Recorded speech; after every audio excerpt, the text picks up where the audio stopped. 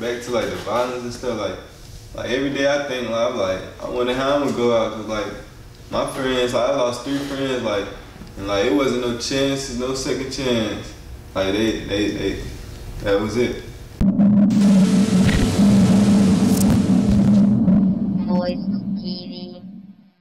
Oh man, yeah, man, living on the west side of Charlotte, man, and Arbor Glen, yeah, it used to be like crazy, like to the point where we'd be hanging with the older guys or the guys, you know, they'd be doing like little criminal activities, but it was just bad because how are you prepared for something to go down? Like for instance, like how it go, bro? Like what happened? Like we'll be on the block every day. We'll know like something to happen. Like we'll be knowing that somebody come to shoot or something, but we'll still be out there like I don't even know why. Just because like that was a spot. Like cars be riding by a certain way too fast, everybody get the duck. Man, it was crazy though. Man, it got so bad at some point, like, you know, it'll be your homeboys playing. Yeah, you know, pull up in their car, stop at the top of the street, cut the lights off. And man, they be coming down slow, everybody be behind the bushes, you know, the ones who had, you know, as y'all say, ons or whatever, they'll be clutching it. And your boy be shot out the window, hey bro, hey, y'all had y'all scared. And everybody be on 10 talking about, hey man, don't be playing like that. But that's just bad, that the mentality we had, like we was ready for that. Like that was like our adrenaline rush, our drug, man. It was crazy out there, man. Every day it was something like, you just we seen fights every day. Yeah, like, you should. And everybody clutching guns. So I guess, you know, from a certain point of, okay, let me give an example of a reference to it. Say for instance, like a drug. You know, the first thing that comes to you when you take a drug is fear and curiosity. So once you get over that part, it becomes an addiction. You get adapted to it. So that's kind of how it was. Like, man, Bumpy, you know what's about to happen anyway, so hey, we might as well make fun out with it, man. You know, it wasn't really too much for us to do in the hood. You know, the rec center always closed, something always closed down. And you know, we was kind of too young, you know, the parties of that element. So that was like the fun for us, and it's bad that, you know, bullets flying over your head, it's fun for you. That, you know, that can be your last day, but you taking it as a joke. Yeah, man. And like he could tell you like, I'll run home every day. Ain't so-and-so just fought? Had a story every day. I'm talking about, instead of me being a brother, man, why you around that? Why you out there? Man, that could have went ugly. I'm the one, dang, man, I missed it. Like me being the young dude, I was just like a fly on the wall. Like, I capture it, I see everything, I seen. Hey, so how you think like adults view y'all? Do y'all feel as though like adults have an understanding of what y'all go through, how you feel? Do you think they listen to y'all? Nah, I don't really feel like the adults like understand, like, cause it's different now, like from back then when.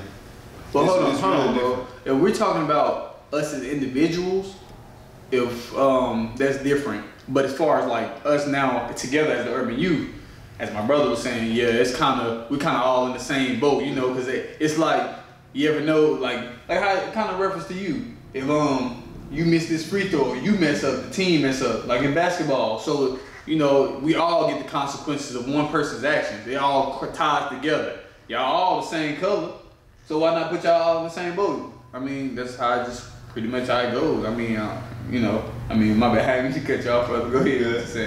But yeah. Well, let me ask you this then, do y'all, I know you do, but do you think a lot of people that grew up around like friends, like seeing people die all the time, seeing fights and violence, do you think people even dream anymore? Like have dreams like, yo, I'm gonna do something, you know what I mean? Or you just like, yo, I'm just out here to survive. They giving up. Cause I mean, at young ages, they catching gun charges, and I'm talking about big charges that they ain't gonna do nothing to be able to, but working 9 to 5 for the rest of their life. And pretty much, to a certain aspect, it's kind of like our friends kind of live through us. You know, they reach out sometimes and they see what we're doing, they see everything being positive, so it'd be more like, hey man, I see you doing it big, or I see you doing something, I see you growing. So it's kind of like, man, do it for all of us. So it's kind of like passing down the torch, because you know, I had that opportunity and I messed mine up, but I don't want you to. So at least, if most of us didn't make it, at least one of us did. So it's kind of like that, and that's kind of a sad thing to say, but I mean, even though, like we were talking about earlier, you know, even though you live a life of crime or you make some mistakes in life, it's still a chance out there to do it. Honestly, it's not more of a corporate chance, but honestly, it's time for you to be more of on your own solo, individual chance.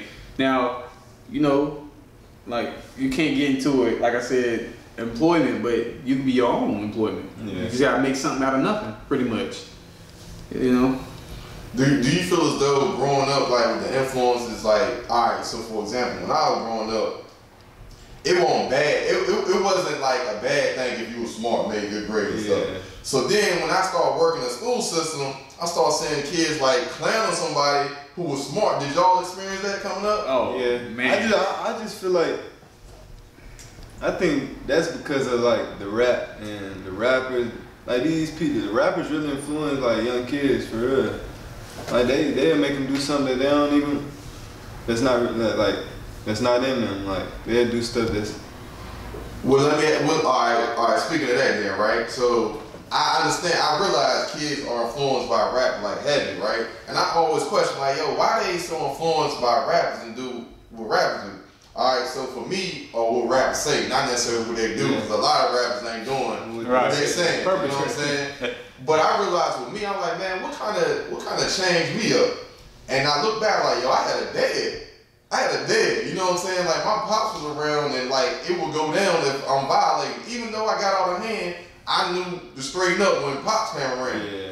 We were just talking about y'all pops. Was he like an integral influence to kind of kept y'all straight away from him? Oh, very. Yeah. I mean, that man, listen, I mean, it was like, I know you're going to end up seeing this, but man, my pops was like a drill sergeant.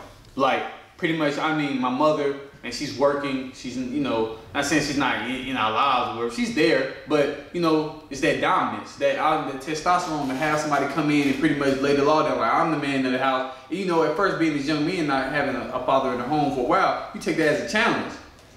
But after a while, if somebody keep pounding, you know, you kind of submit to that. So, and it's kind of cool to honestly have a pops to come into your life and let you know, man, look, it's all right to be the smart guy. It's all right to not throw hands or talk it out and honestly be a man, because honestly, it saves you, you know, a lot of damage, not only physically, but mentally and emotionally. Like, I mean, you just thinking to yourself, like, do I gotta prove myself? I mean, this man just tried me, or he just said a couple words to me I didn't like. And my boy said I gotta handle it, so do I have to handle it? So it's more peer pressure, like, man. So honestly, I think a father being in the home give you that mental stability and structure to pretty honestly have a conscience and be like, man, I ain't gotta do this for nobody. If I don't wanna deal with it, I don't have to. Thinking about my pops like that stopped me from doing a lot of stuff. Like, hey, like no one thinking of the consequences of him. Back of your head. I'm not really thinking about consequences with the law or nobody else. I'm thinking about what he gonna say, what he gonna do. When you get home, you know.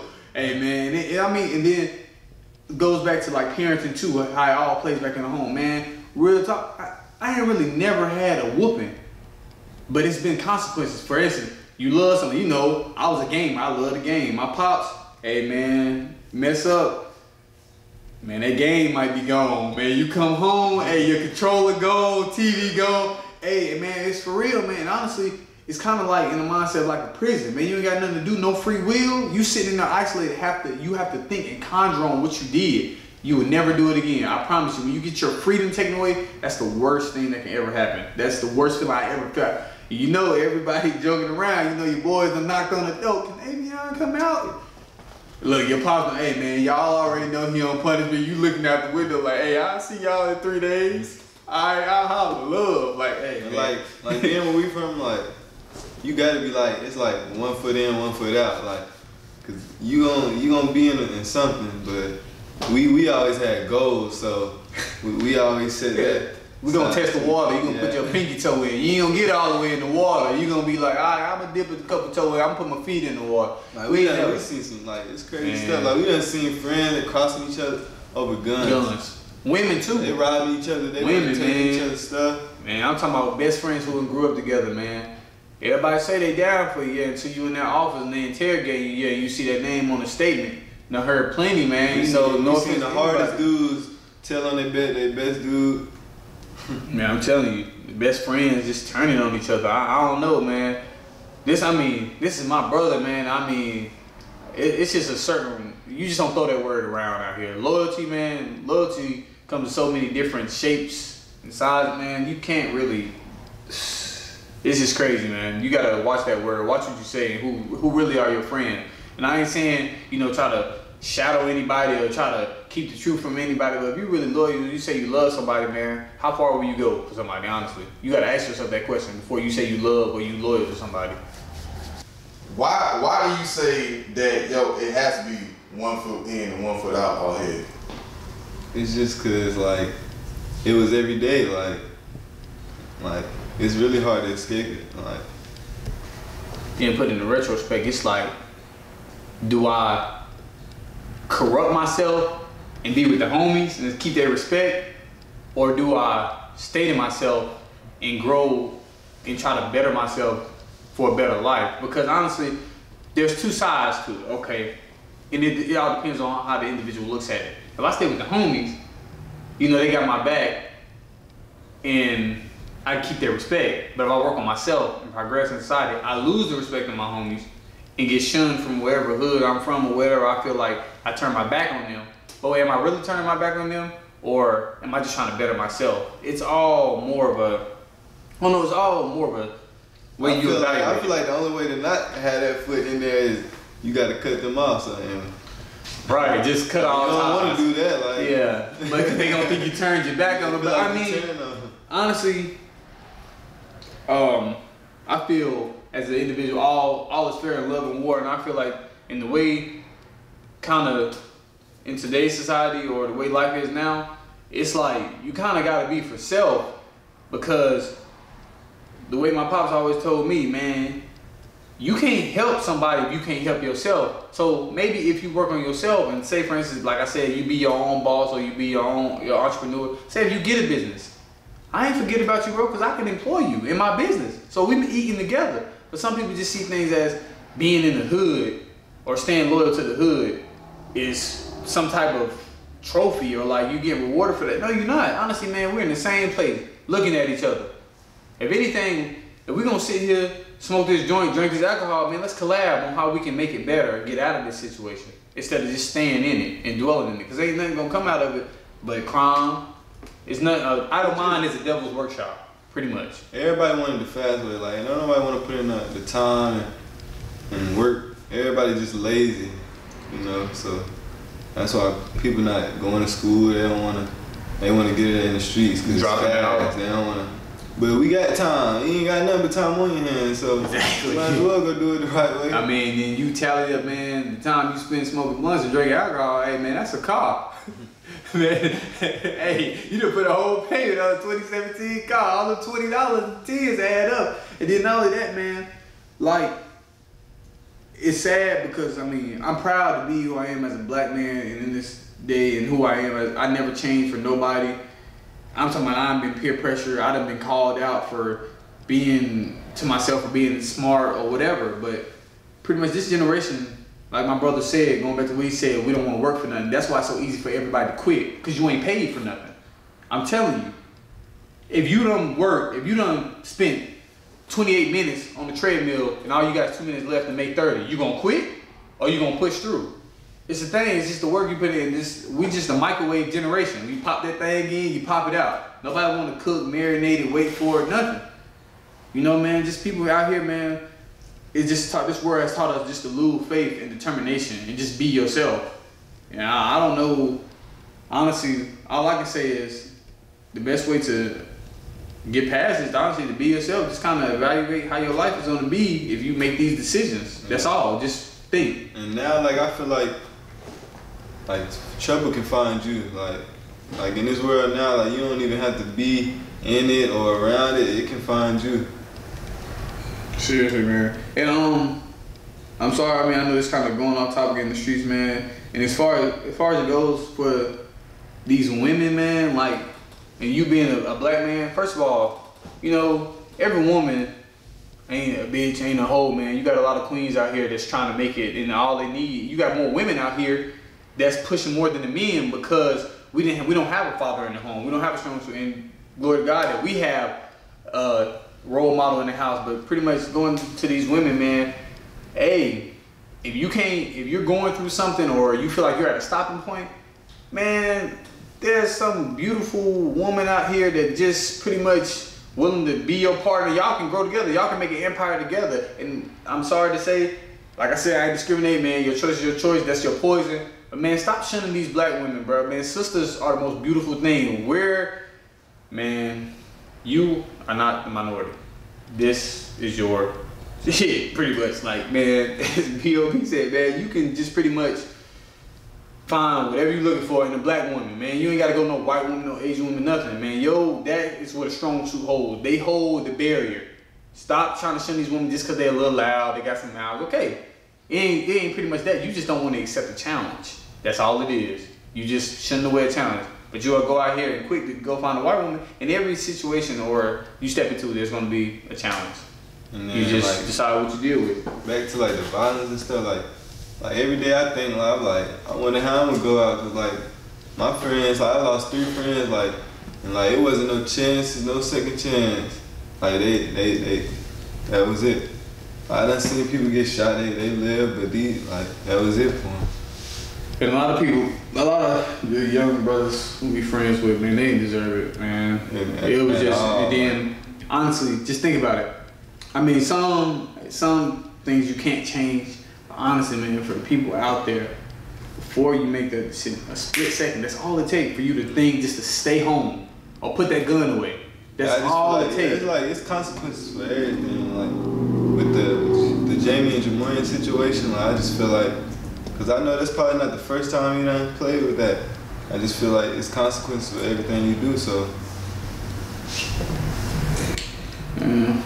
It's just, I mean, just going to say, man, all I just hope in this world today that things change, brothers change, us as black people change, and we just help each other grow and just support one another, because I'm just sick of the violence and the envy that goes on. Why accept failure when success is free?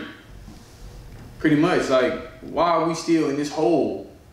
Man, we done been through it. We done bumped our heads countless times. Like, when are we gonna get it, pretty much, as a people? When are we gonna get it? You ain't seen the example. You ain't gotta go through something to experience it. Man, look, I don't watch this person mess up.